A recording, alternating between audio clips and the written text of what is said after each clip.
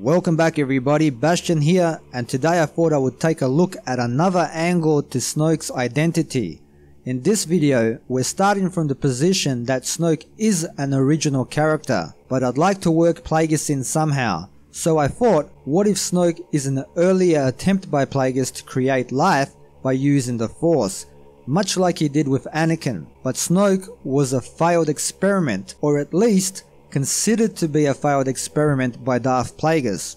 Now, this is all part of Legends, but that doesn't mean parts of it couldn't be used. 52 years before the Battle of Yavin, Plagueis survived an assassination attempt where he was severely injured and forced to wear a breathing apparatus to stay alive. After this attempt on his life, he pulled back into seclusion and focused on his experiments. One standard month after the attack, Plagueis summoned Sidious to Abora to reveal the true nature of his studies and experiments to his apprentice, and for the next 20 years, Plagueis lived in seclusion, focusing on his work while Palpatine climbed the political ladder. Plagueis even put his experimental results on paper, leaving manuscripts, one of which was titled The Science of Creating Life. Now, around 42 years before the Battle of Yavin, Plagueis and Sidious tried to will the Force into creating life, but the experiment seemed to be a failure. Many of Plagueis' test subjects began to succumb to various diseases as the Force pushed back, and he set most of the survivors free. So, what if one of these survivors was Snoke?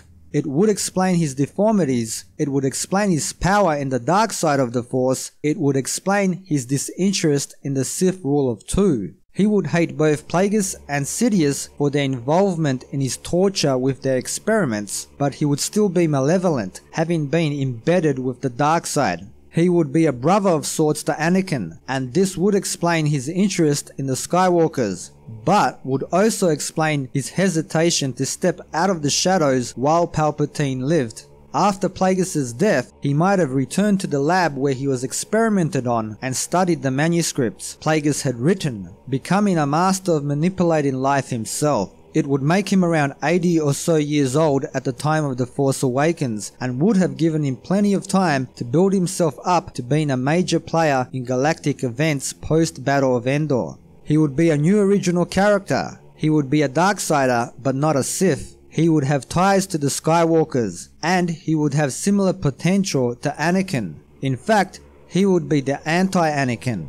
And hey, if you're still on Team Plagueis, we could even take it up a notch. Let's say Plagueis transferred his essence to a test subject upon his death, and that subject was Snoke. The possibilities are endless, but we'll end this one with Snoke being a failed, bitter, left for dead test subject by Plagueis. Angry at the Sith, angry at the galaxy, angry at his own existence, but with an interest in his kin.